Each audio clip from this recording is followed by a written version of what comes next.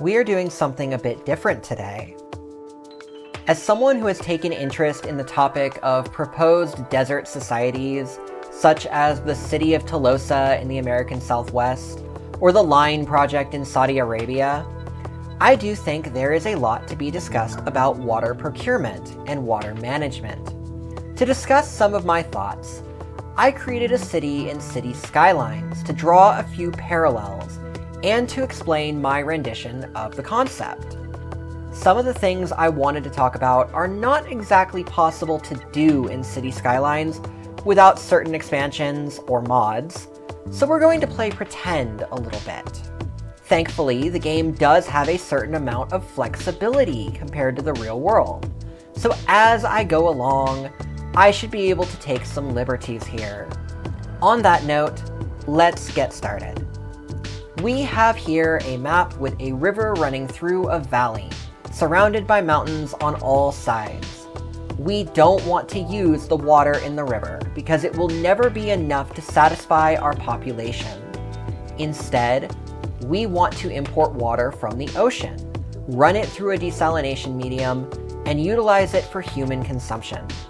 This is similar to plans like those recently announced by the US state of Arizona, whose municipal governments have planned to deploy a pipeline for importation of desalinated water from Mexico. However, we can take this a few steps further. First things first, we can dump all of the desalinated water into a reservoir at a higher elevation, and then run it through turbines to a lower elevation to generate electricity, thus recapturing some of the energy that was used to transport and desalinate the water. This is similar to the water battery or kinetic battery concept that is being explored in real life as a means to store kinetic input during periods of low electrical demand, and to release it as electrical output during periods of high electrical demand. Additionally, we can place wind turbines and solar panels above the dam to leverage the high wind speeds and ample sunlight found at these higher elevations. Layering solar panels above the reservoir's water supply also has the added benefit of preventing evaporative losses to the fresh water we spent so much money and energy purifying through desalination.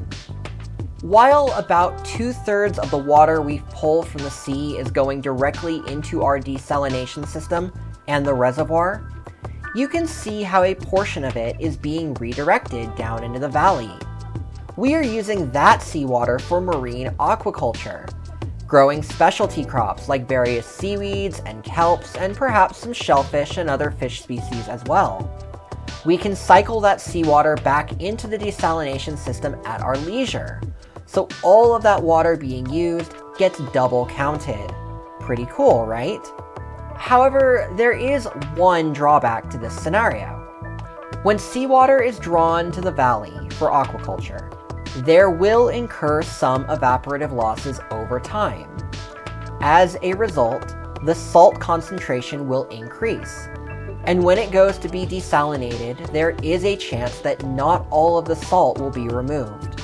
Therefore, the use of supplementary purification systems at later stages in the water transportation system will need to be used to ensure maximum water purity prior to it being collected in the municipal drinking water system, as shown here. That said, once the desalinated water is in the municipal water system, it's no different than water which might have been taken from the nearby river. That means if there is more water being produced than the city can use, we can always just run it through a spillway, and it will go into the existing river for other cities to make use of downstream. Either way, it's a win-win. Now, since we are on the topic of master planning a city, I want to take some time to explain a few other things outside of the water concepts. For starters, this project alone took me over 20 hours to get right, and it really demonstrated how master planned cities simply will never go according to plan. This is nothing against cities like Colossal or the Line, but as I was building this out, it reached a point where I did my phase 1 and let the simulation go for a bit, only to find that successive phases would need to be extensively modified the further I built out, to accommodate for things like differences in terrain, distances from essential services, differences in traffic patterns due to different industries being more or less prevalent, and so forth. Notably, the cargo airport in this map was the first major logistical building I constructed, long before any other building in the city was built. This was done to optimize the transport of goods from outside the region to bring those goods to the major industrial area, which in this case is the aquaculture area on the other side of the motorway. You can see this cargo airport also supports a rail line, which is quite clever, isn't it? However, I did not anticipate how truck freight would still represent the overwhelming majority of motorway traffic.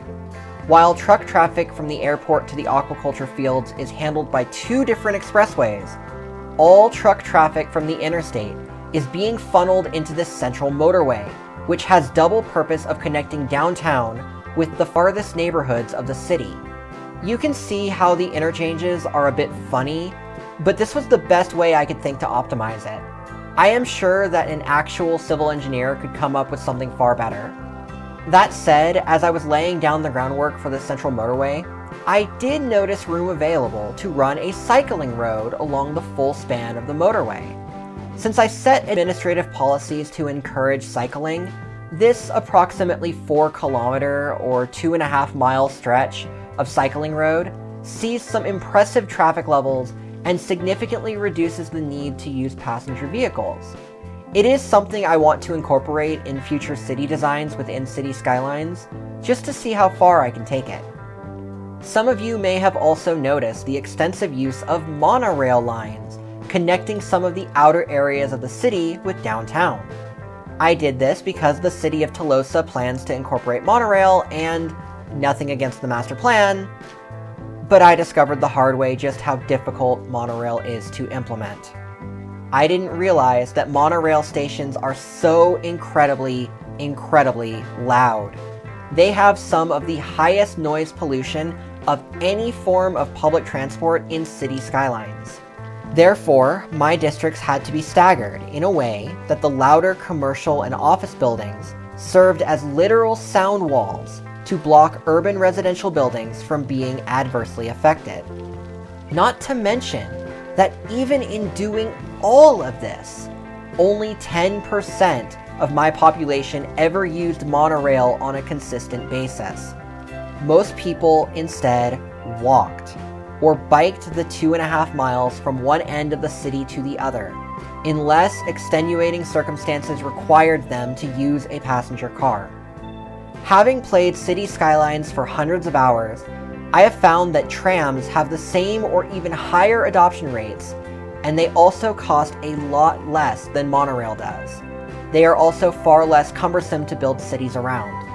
Again, I am not an engineer by any stretch, but if I were designing a city, I think monorail would be one of the last options I would consider, especially when the city is already small enough to be walkable. Speaking of which, you can see that in my neighborhoods, there are a lot of pedestrian-only pathways within city blocks. This allows city blocks to be far longer than what you would see in traditional American cities, further discouraging car use. All in all, those were the main design concepts I worked with on this project. I am probably going to start over and utilize what I learned in this project to create a 2.0 version, so if you would like to see that, let me know in the comments. Thank you so much for watching.